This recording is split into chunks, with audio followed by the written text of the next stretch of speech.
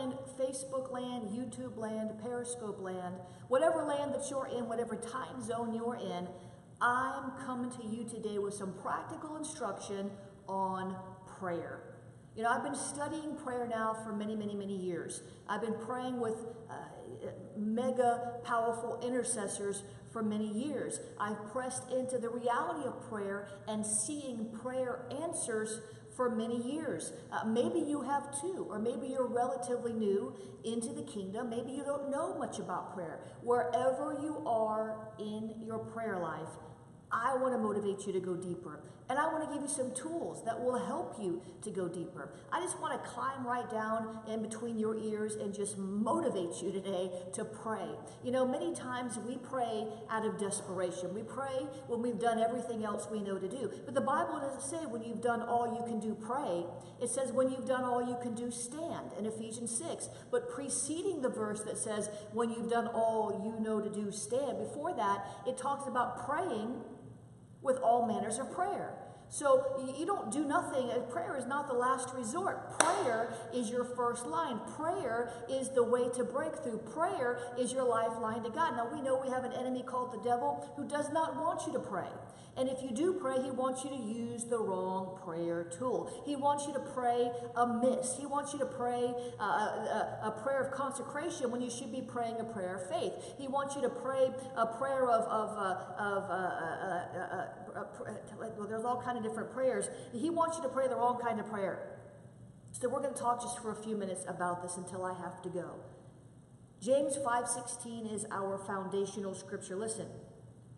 The NLT says, the earnest prayer of a righteous person has great power and produces wonderful results. Now, you are, if you're a Christian, if you're born again, you are the righteousness of God in Christ Jesus. That's you. You can claim that. You're not righteous in and of your own self, but in him you're righteous.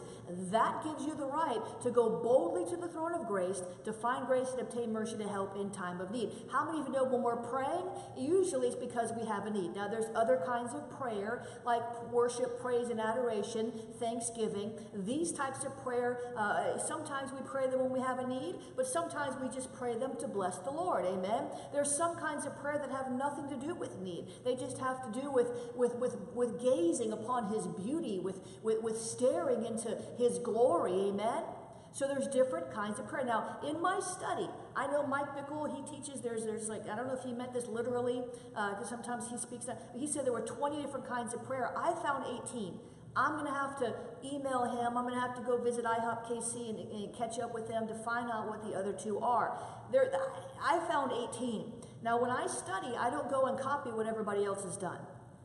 I found a sermon today online. It was on the sermon index or whatever. I was studying Baal. And I was studying root words and Greek words and Hebrew words and what Jesus said about Baal. And I found somebody absolutely ripped off, word for word, a message from Dutch Sheets. I'm like, are you serious? You couldn't even credit him?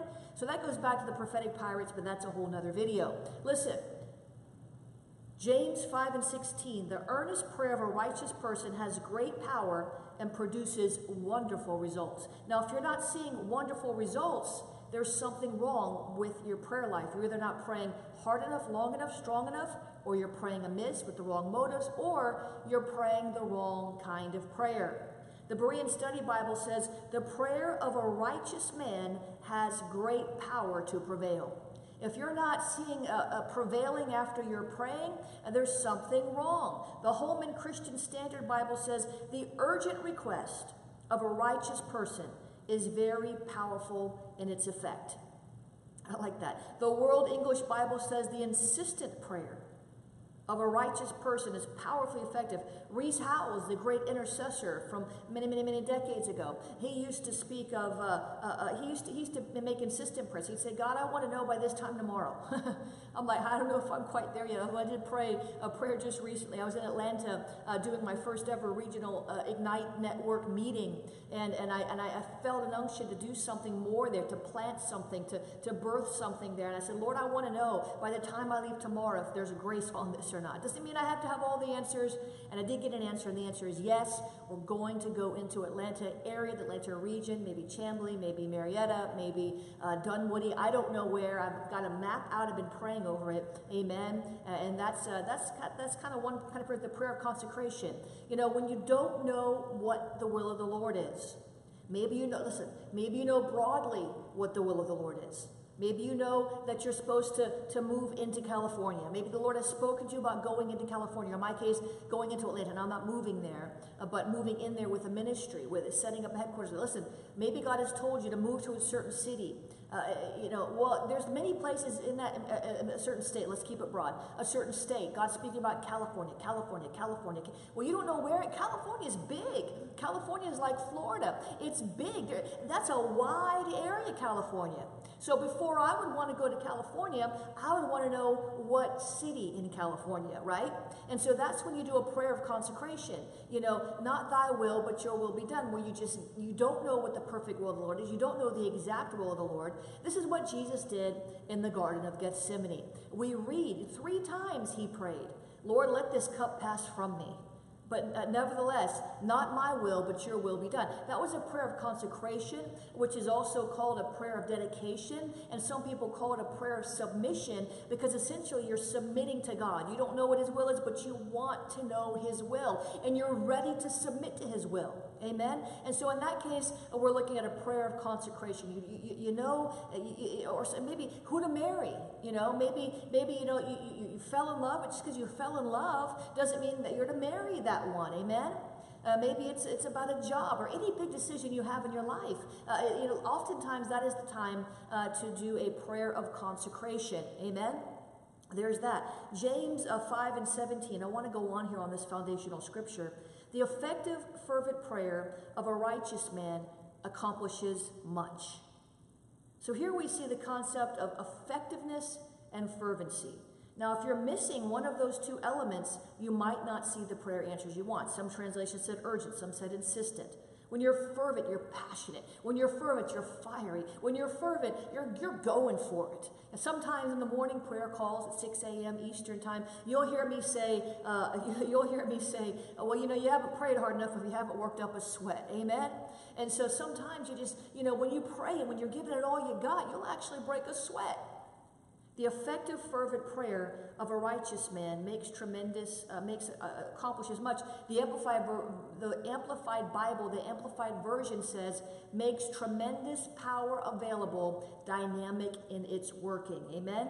It's dunamis power. It's that same power from which we draw the English word dynamite. So I don't know about you, but when I pray, it's like I want it to be where there's like dynamite in the enemy's camp. When I pray, I want there to be dynamite that blows up sickness and disease. When I pray, I want there to be dynamite that blows up, whatever needs to be blown up. Amen? Dunamis power, dynamite power in the name of the Lord. The effective. Now here it says the effective prayer. So if there's prayer that's effective, then you have to look at the other side and say, well, obviously there's prayer that's ineffective.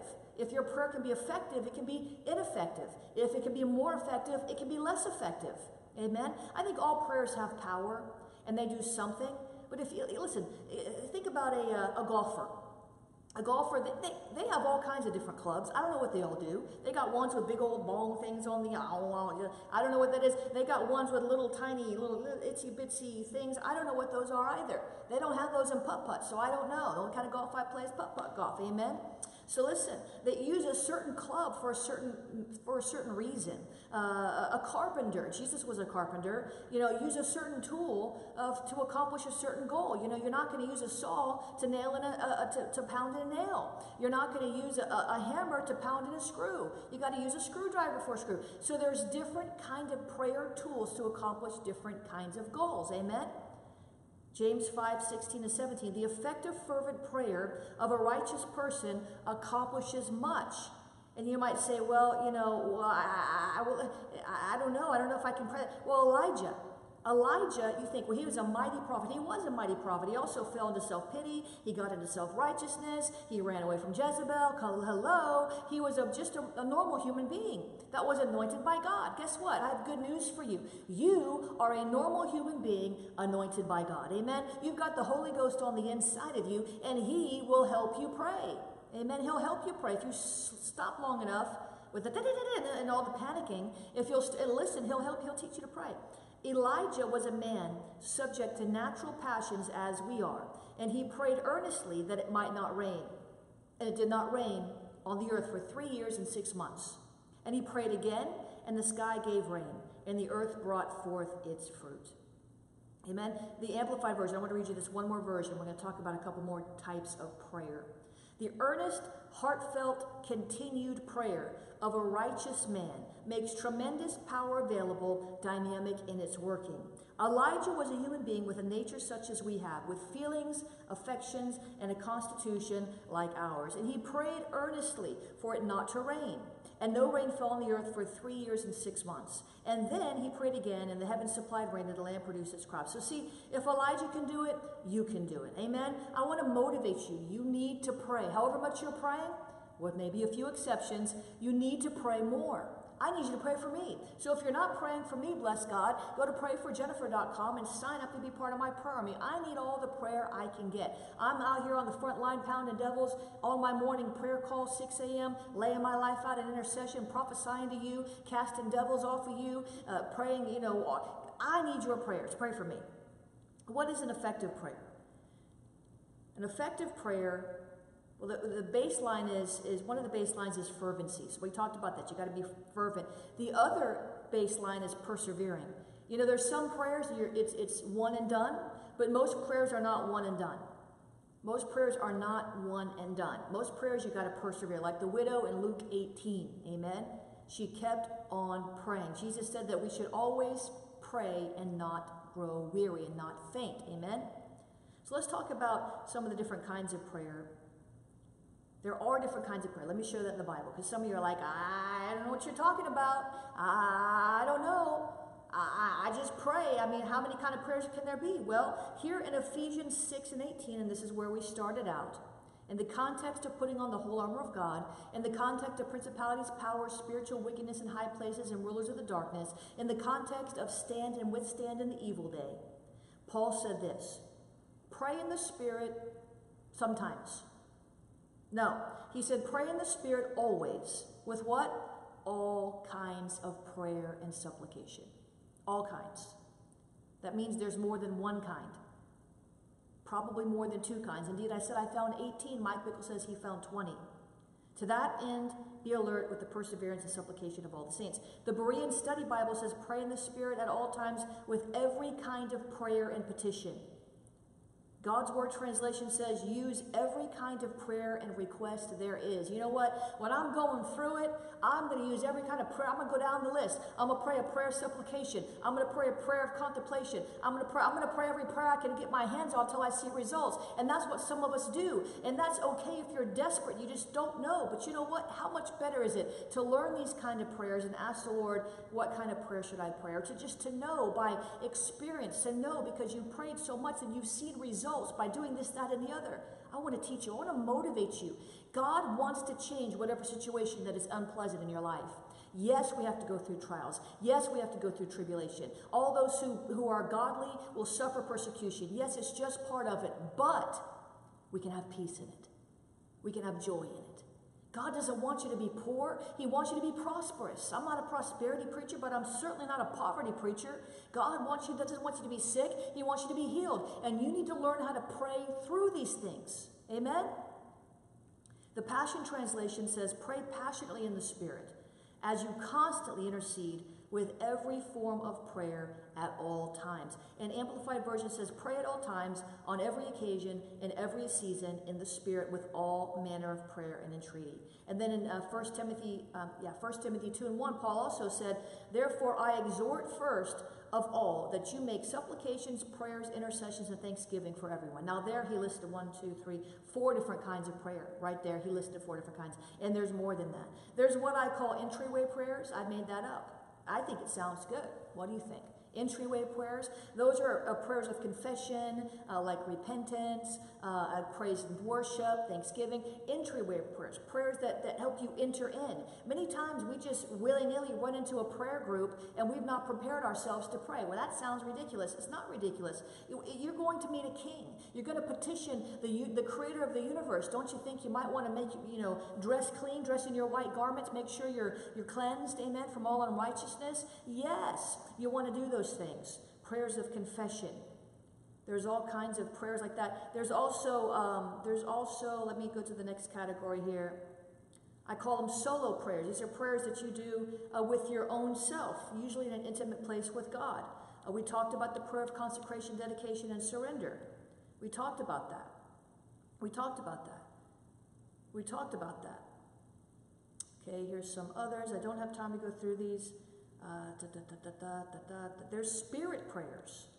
Spirit prayers are prayers that I call them spirit prayers because obviously apart from Jesus we can do nothing, but we can choose to pray. Spirit prayers are prayers that we cannot enter into on our own. We cannot force our way, for example. Let's just pick one, travail. You cannot decide to go into travail. You can't do it. Travail is something the Holy Spirit does in you, through you. It's Him praying. You can't decide, but what you can do is you can yield to it. What you can do is you can give way to it. What you can do is you can engage with the Holy Spirit and just thrust yourself into it. Travail is part of the groanings too deep to be uttered. Travail is when many times you're birthing something in the Spirit. Many times you're birthing through. When I was in Conyers, Georgia, at the first ever Ignite regional meeting, there was a travail that broke out. I sensed in my spirit it was going to break out. There was going to be a birthing of dreams, a birthing of vision, a birthing. And sure enough, travail did break out. Now, did everybody, all 300 people in the room, break out into travail? No. Why? Well, it could be the Holy Spirit did not move on them in that way, although we were in a corporate anointing. Doesn't mean that every person is affected. It could be that some people just held back and quenched the Spirit. It could be that some people were self-conscious and didn't know what was going on. They hadn't been taught. And there could be many reasons why. But a lot of people did go into travail. And when I was on my face before the Lord, He birthed the 7,000 mandate for the Ignite Network, which is, the Lord said to Elijah that there are 7,000 that have not bowed a knee to Baal or kissed him. And so that was the 7,000. That was the 7,000 mandate for the Ignite Network. Now, here's the thing. You can't make that happen, but you can stop it from happening. You can quench it. That's travailing prayer. Listen, I'm out of time. I got like 3 minutes. I've got to do some phone calls for alignment for the Ignite Network, for ministers and parachurch leaders and others who are trying to align with my ministry, with my network, church leaders. And so I've got to get ready. I've got to call in just a couple of minutes. But I want to pray for you. I really want to pray for you before I go. I want for that spirit of prayer to come upon you. Amen? In Jesus' name. But first, I want to, if you want, like you've been talking about Ignite a couple times here. If you want to be part of the Ignite Network, go to ignitenow.org. When you register for Ignite, Tier 2 or higher, you get a 15% discount on all of my schools. And listen, if this lit you up, and if my prayer that I'm going to pray lights you up, I want you to go sign up for my mentoring and prayer and intercession course. It's not a school, it's a mentoring program. The second call is tonight. These calls are going, they're ongoing. You see, you really missed anything. They're ongoing. And that is tonight at 7 p.m. Eastern Time. If you can't make it at 7 p.m. Eastern Time, you can listen to the replay. No problem. It'll be there for you. Go to schoolofthespirit.tv, register for the prayer and mentoring intercession. Create a username and password, and then later on, when it's convenient for you, sign in to schoolofthespirit.tv up at the top where it says course login, and you can listen to everything that you want to listen to. Listen, there's also the School of the Seers. There's the School of the Prophetic, the School of the Writers, the School of Spiritual Warfare, amen? And the Build Your Dream webinar. There's all kinds of stuff to equip you and inspire you. Tons of free resources, Well, there's like, 8 or 9 free resources right there. Now, go visit schoolofthespirit.tv, amen? And if you're into prayer, go to awakeningblaze.com. Help me ignite prayer in the nations. Let me pray for you. Father, I thank you in the name of Jesus. I thank you, Lord, in the name of Jesus, that you stir in us a hunger to pray, God. Make us thirsty to pray, God. Make us hungry to pray, God. Lord, give us the motivation we need when we feel like all hell is breaking loose against us, not to lay back and feel sorry for ourselves, but to rise up and pray in the name of Jesus. God, would you help us, motivate us by your Spirit, God, and with your word. Help us to press in deeper in prayer than we've ever pressed in before. Lord, help us to find the right words to pray, even if it's in the Spirit. We don't know how to pray as we ought. Lord, help us to pray the right prayer for the right moment, that we can see prayer answers. There's somebody on this broadcast that's listening to me, and it's between 7 and 8 years. You've been praying to have a baby, to have a child, and the Lord is saying, just keep pressing, just keep praying. I don't know who I'm talking to. Between 7 and 8 years, I just thank you, Lord, for that. Persist in prayer, persist in prayer, persist in prayer. Some of you, that's the word for you today. Persist, persist, persist. Don't give up. Keep on praying. Every prayer you pray releases power in the Spirit. Every prayer you pray releases tremendous power. Get rightly aligned, get educated, get equipped. Go to schoolofthespirit.tv. I gotta go. I love you guys. We'll be back with you soon. Bless you. All right.